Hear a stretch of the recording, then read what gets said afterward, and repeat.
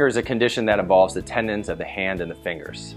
The tendons of the fingers pass through a series of pulleys, much like a fishing line passes through a series of guide wires on a fishing pole. These pulleys give us a mechanical advantage and give us a very strong grip. However, oftentimes the tendons can become inflamed and the pulleys can become thickened. This is what is referred to as a trigger finger. The symptoms of trigger finger consist of pain at the base of the fingers that is often associated with a nodule or a small bump that can be felt, and it can oftentimes be associated with catching or locking of the finger.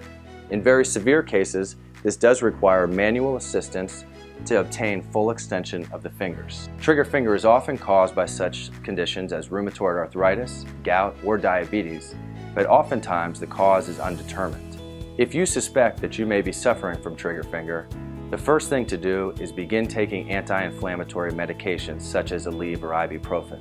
This will assist with the pain and will also decrease the inflammation around the tendon. You may also try gentle stretching at home, which would consist of locking the affected finger together and slowly stretching it out to try to stretch the tendon and prevent it from locking or triggering. If this does not work, it is advised to see your local hand surgeon, at which point you may receive a corticosteroid injection into the area of the pain at the base of the palm.